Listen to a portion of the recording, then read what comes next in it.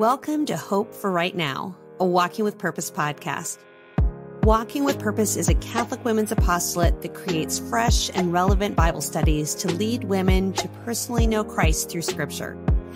Hi, I'm Lisa Brennickmeyer, and I'm joined by Laura Phelps. We are two friends passionate about unpacking God's Word and applying it to our everyday lives. Each week, we will step out of the discouragement the world provides by grabbing hold of the hope we find in God's Word.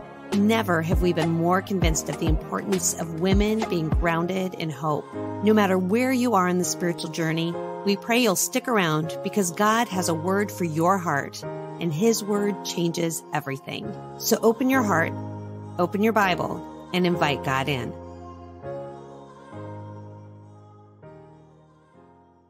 Hello, and welcome back to the Hope for Right Now podcast. I'm your host, Lisa Brennickmeyer. And I'm your other host, Laura Phelps, and we are so excited to be back with you this week. We are continuing to read in this first season some passages from the book of John. We're doing the famous I am statements by Jesus. So this is week number 2 of our 7-week series on encountering Jesus personally in the Gospel of John. And we're continuing on this journey of letting Jesus's life and words about himself speak for him with each of his I am statements. So if you were able to listen last week we explored his words, I am the bread of life. And this week, super excited, we're going to look at the second I am statement, I am the light of the world. So if you are able to grab a hold of your Bibles, go on ahead. We're going to delve into John 8, verse 12. And this is where Jesus says, I am the light of the world. And so what we want to do is we want to explore what this revelation of who Jesus is has to do with us today. And we're going to explore how Jesus, the light of the world, is the only one who can totally dispel our darkness. And I'm just going to go out on a limb. I think maybe there's a listener or two out there who's a little familiar with the darkness. So I'm excited to dive into this. Lisa, can you please give us some background on this passage? Sure. So what strikes me most about Jesus' words, I'm the light of the world in John 8:12 is where and when he says them. So this is taking place during the Feast of Tabernacles in Jerusalem. And we can see later from John 8:20 that Jesus is speaking in the treasury, which is a place within the temple. And a little bit of background on this feast is helpful. The Feast of Tabernacles was also called the Feast of Booths, and I'm going to explain why in a second. And this was the feast of joy, of flourishing, of happiness. And it was also called the Feast of Ingathering, a feast to celebrate that they all belonged. So God explained in the Old Testament how he wanted it to be celebrated. And we find that explanation in Leviticus chapter 23, verse 42. And what he told his people was, I would like you to dwell in booths, little huts, for 7 days. All that are native in Israel shall dwell in booths, that your generation may know that I made the sons of Israel dwell in booths when I brought them out of the land of Egypt.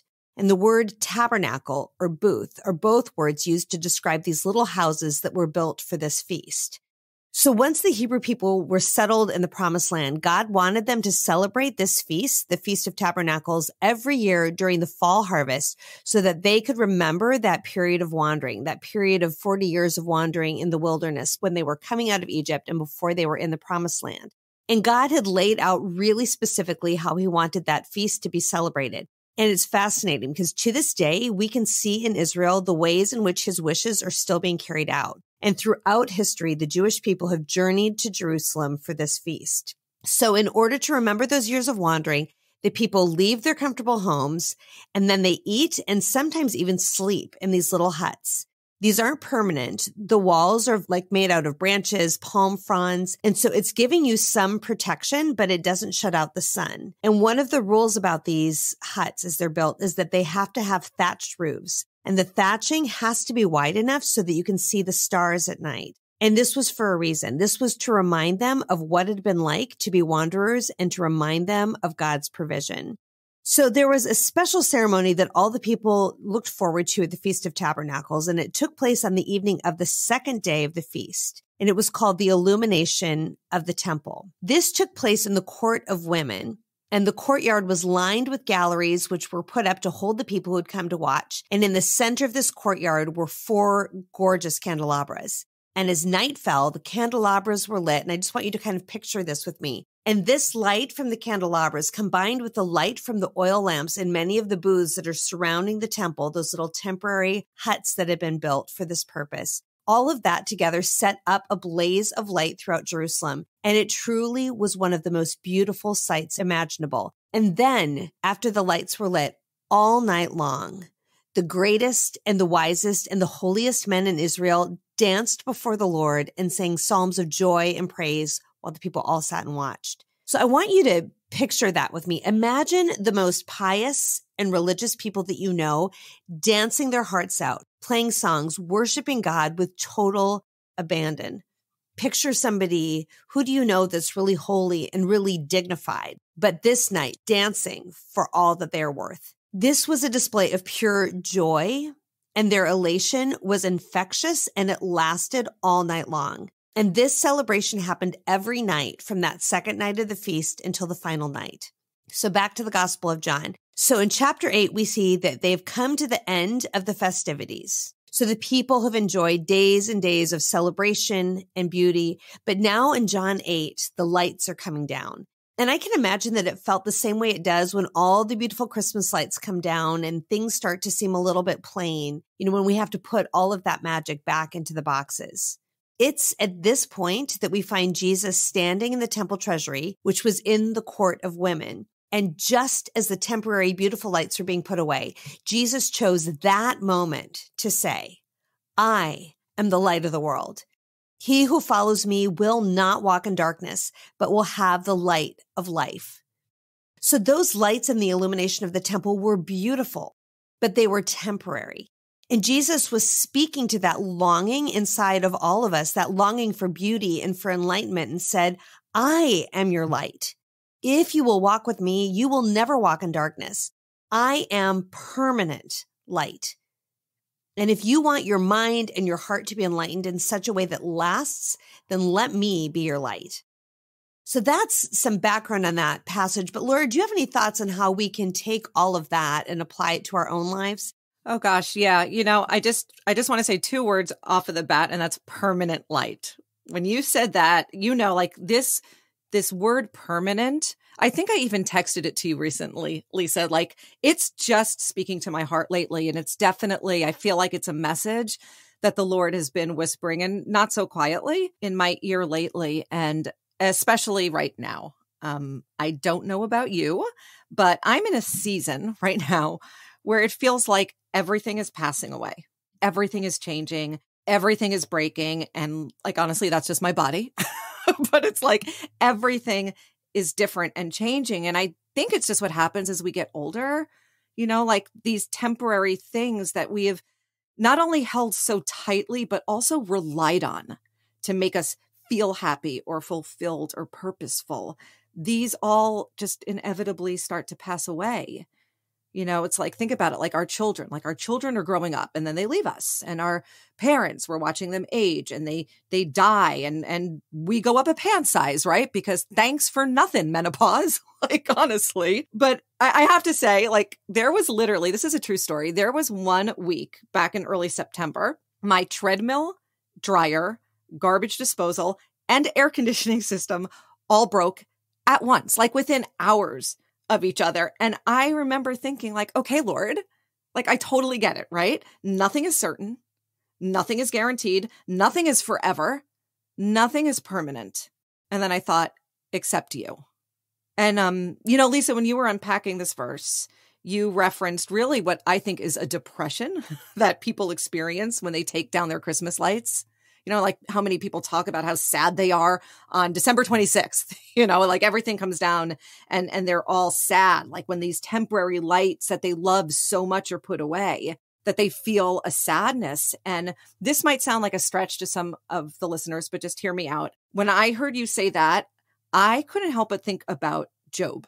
Like, honestly, like if Job heard me complain about my treadmill and my dryer breaking in the same week, I'm pretty sure he'd roll his eyes and probably have a few choice words for me, right? Like this is a guy who experienced the greatest life changes in the shortest span of time. Like he lost everything precious. He lost his children, his possessions, his health.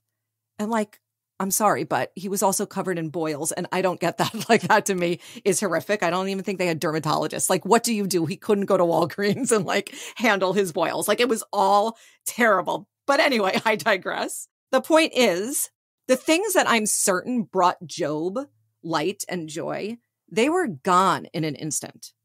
Life for him would never be the same. Life for Job, I think every listener can agree, it appeared pretty dark. Like, that was pretty dark. And yet how does he respond?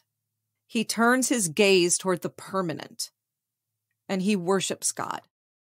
And this is truly one of my favorite verses in scripture. It's in Job chapter 1, verse 20 to 22, when he says, I came into this world with nothing and will return with nothing. The Lord gave and the Lord is taken away. Blessed be the name of the Lord. How many of us have experienced the Lord taking away, right? Like, we've all experienced that. And so when I think of Job and this response to the darkness, like his response, this can only happen when we recognize and believe that Jesus actually is who he says he is, right? That Jesus is the light of the world. And I'm so grateful. Can I just say, I'm so grateful that we're talking about this verse today, because let's be honest, I think the world looks really dark. I think there's a lot of darkness covering a lot of people. And, could that be just a theory, my friends, but could that possibly be because God, the light, right? Jesus, the light of the world, is slowly being removed from everything.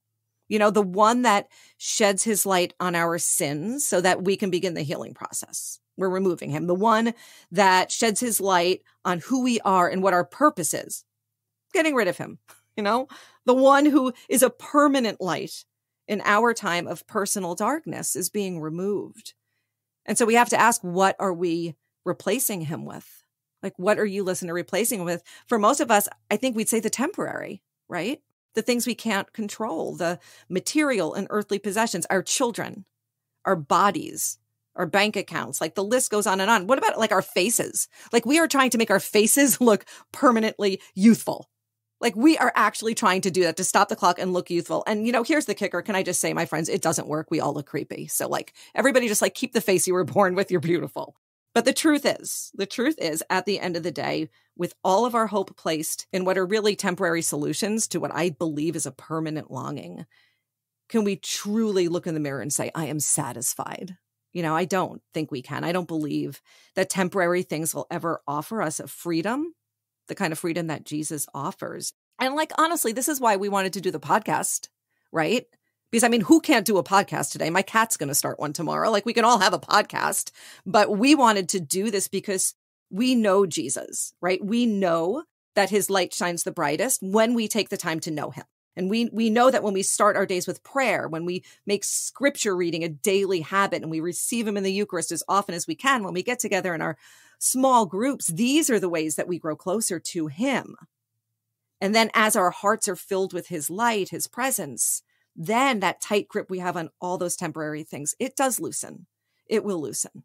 But I think best of all is that when this happens, his light in us, it begins to shine in such a way that we become beacons of hope. We can become a light that shines in someone else's darkness. And I'm sorry, but I think that's everything. I think that's everything. And, I said it last week when we talked about Jesus as the bread of life, and I'm going to go out and say it again. And I'm going to say it like directly to our listeners. All of your longing, it is for Jesus. He is the permanent that your heart longs for. He's the permanent that my heart longs for. Laura, that's just so powerful. I just want to sit with all of that. And something that really strikes me when you said that it's a huge thing when we can become a light that shines in someone else's darkness.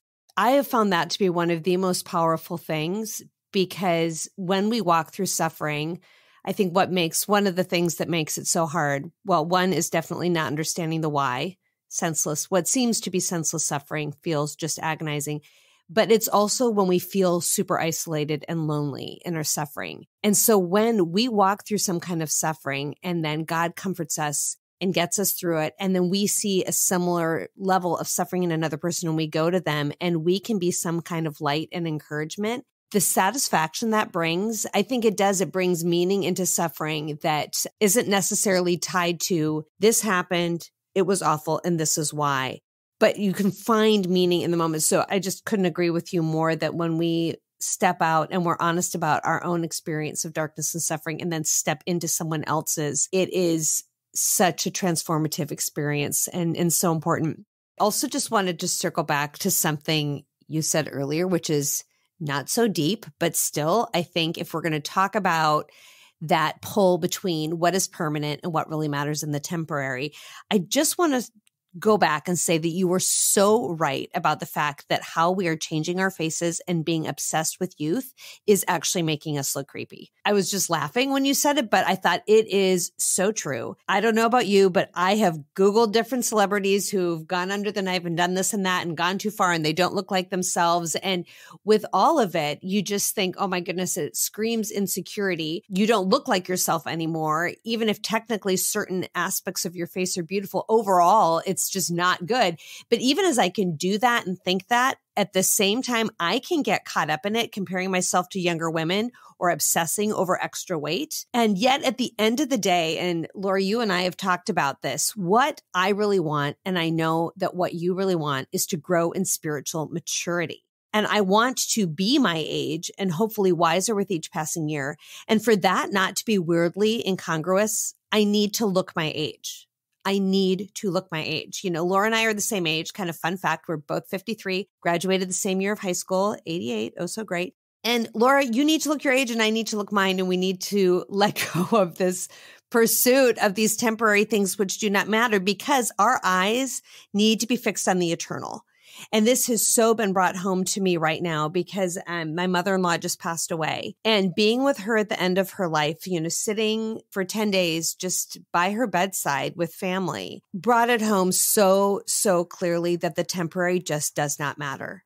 But that being said, those temporary things can sure fill a day, and actually they can fill a life. But then at the end, what do we have to show for it? But even knowing this, even feeling the Lord speak those things to my heart as I sat by my mother-in-law by her bed at the end of her life, I found myself this week looking at old photographs of Mom, and we were, you know, prepping for the reception after the funeral. And so these are photos from back from before I met her. And do you know what I found myself doing, even with all this good work that God's doing in my head in terms of teaching me things and teaching me perspective? Where my brain was going is I was actually comparing myself to her at my age. So her at my age, me at my age, and feeling crummy about my skin compared to hers. I mean, that is so messed up, but that is where I think as women, our minds can go. The comparison and the focus on outward beauty can just weasel its way into our thoughts. So what do we do with this? Do we just ride the train down? No, I would say we grab hold of ourselves. So this is what I've been doing is I grab hold of myself and the freight train of my thoughts. And I have to ask myself, what bothers me more? Okay, I'm going to compare two things. Which of these two things, if I'm honest, bothers me more? One, the thought of Jesus shedding light on areas of my life where I am attached to things that just do not matter. So this is a thought of Jesus being disappointed in where I am spending my time obsessing over stuff, right? Where my brain is going. Or am I more bothered by the thought that the lighting in my office, and this is a true thing, makes me look super pale and wrinkled on Zoom? So which of those two things do I spend more time thinking about? Well, I'll be honest, if I'm on Zoom all day, I'm probably thinking about the latter way more than I should. And I've been so checked in my spirit over the way my inclination is to go towards this superficial stuff. I'm reading this book called The Spiritual Combat by Dom Lorenzo Scopoli, and it is impacting the way that I pray. So just a little shout out for this book. It's one that St. Francis de Sales called This Golden Book, and he actually carried a copy of it in his pocket for 18 years. That being said, I'm giving this endorsement with a little bit of nervousness because Leo always laughs at me because I wholeheartedly recommend a book when I've only read a chapter of it. In my defense, I am on chapter 8, but there are 66 chapters. So I do see his point. So take what I'm saying as a recommendation with a grain of salt. But I just read something yesterday in it that really convicted me. And Scopoli was talking about 4 things we need if we're going to engage in the spiritual battle. And one of those 4 things he called the right use of our faculties. And what that basically means is thinking about life from God's perspective and seeking the light of the Holy Spirit so that we see rightly. right? So if we aren't doing that, if we're not thinking straight, thinking right, thinking well, making right use of our mental faculties, then we are not going to make it in the spiritual battle. And specifically, this is what convicted me. I read that if I want to be serious about the right use of my faculties, referring to the way that I think, then this is what I need to do. I need to persistently apply myself to the serious and diligent examination of every object in order to distinguish the good from the evil. And Scapoli writes that if I will commit myself to this, then I will clearly see that what the world pursues with such eagerness and affection is mere vanity and illusion. So this is challenging me to grab hold of what I am thinking most about and then hold it up to the light of Christ. And I need to ask him, do you care about this? Should I care about this? And then adjust myself accordingly. And what I am realizing more and more is that I really care a lot about things that Jesus says do not really matter at all. And I need to pray for his help to get rid of those attachments. I need his help to get rid of my jowls because I'm looking at myself on this, like, it's a problem. It's because we're looking at ourselves all day. It's because of the Zoom calls, right? But I need his help. Lisa, that was so beautiful. And can I just say, I'm going to go ahead and endorse the book. And I never read it, but I'm a huge Francis de Sales fan. And I don't think you could ever go wrong. So in the show notes, check. It's going to be in my Amazon cart in 5 minutes. I really do love what you said. On a serious note, those two questions, do you care about this? Should I care about this? So good. So good. I think we should all, like, indelible marker, write that on our arms because that's a keeper. That's really great.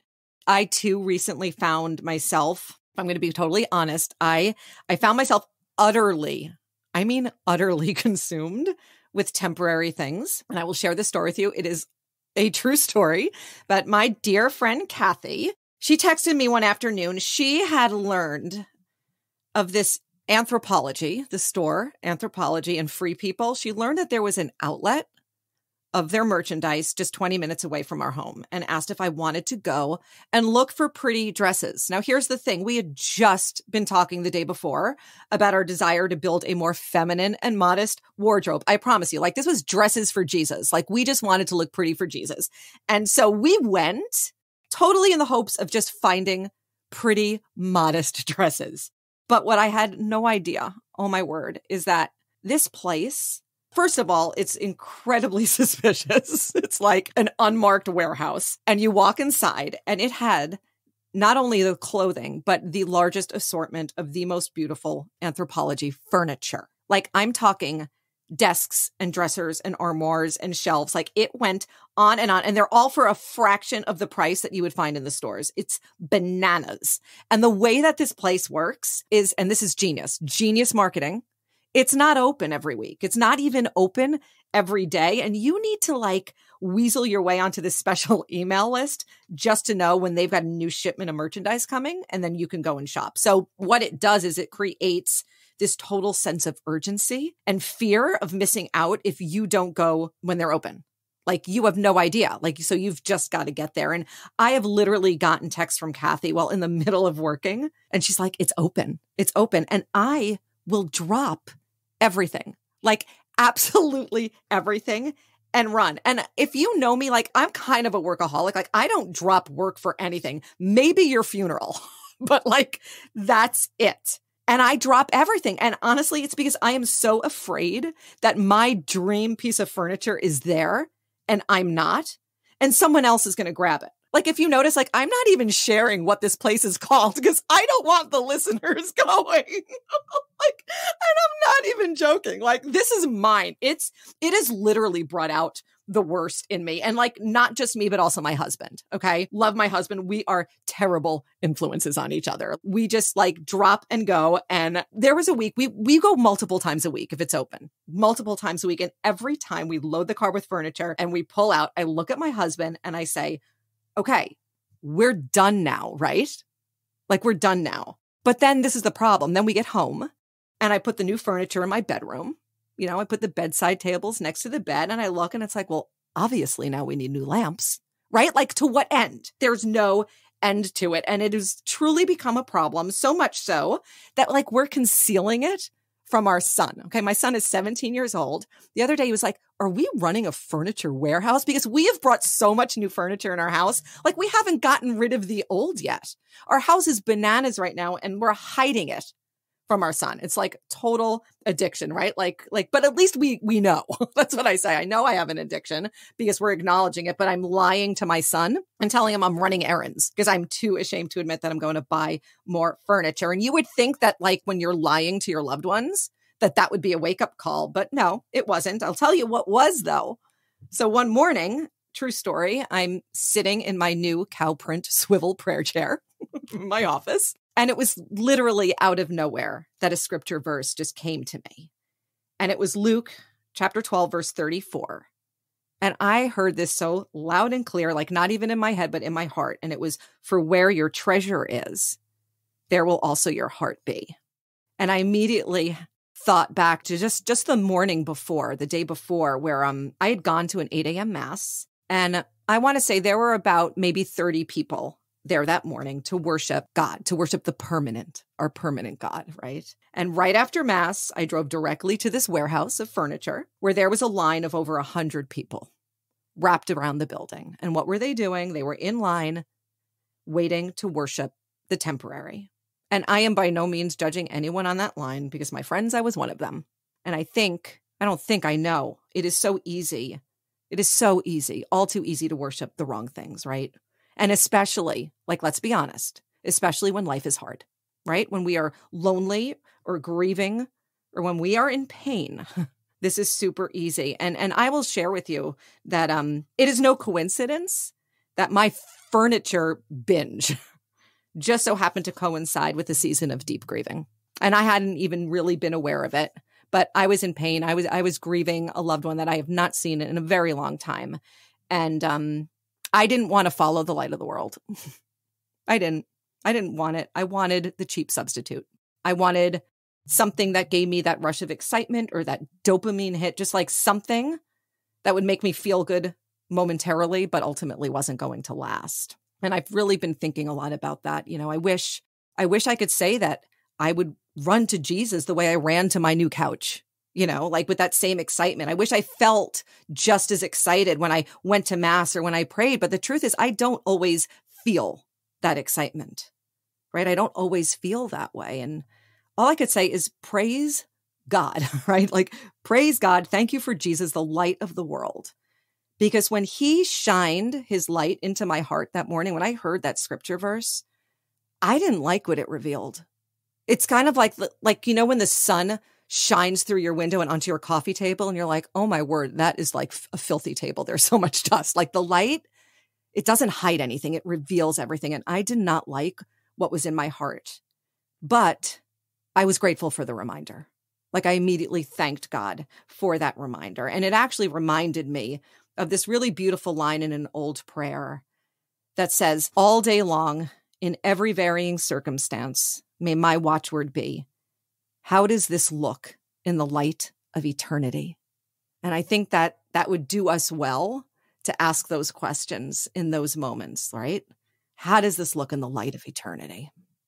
So we've got some parting questions for you all, my friends.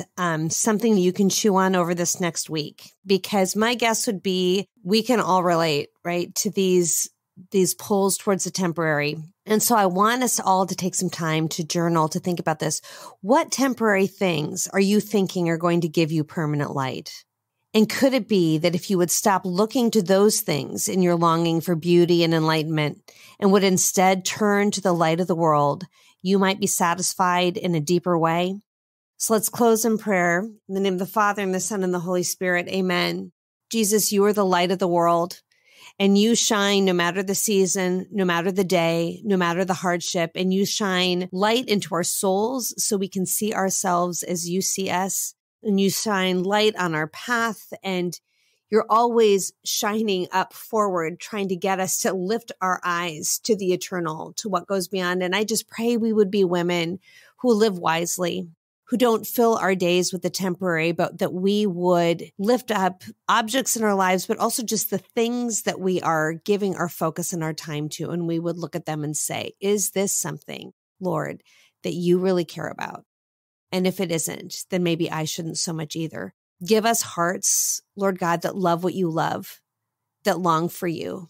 In the name of the Father, and the Son, and the Holy Spirit. Amen. Thanks for listening to Hope for Right Now, a Walking with Purpose podcast. We would love for you to subscribe, share today's episode with a friend, and leave a rate and review. And don't forget, subscribe to our weekly newsletter. This is where you'll get sneak peeks into new content, special events, and exclusive discounts sent directly to your inbox. Finally, we know how important it is to keep the conversation going, so we've created a private Facebook group exclusive to listeners like you. You can find the newsletter and Facebook details all in our show notes. It's our privilege to unpack God's Word with you, and we can't wait to do it again next week. Until then, friends, don't forget to open your heart, open your Bible, and invite God in.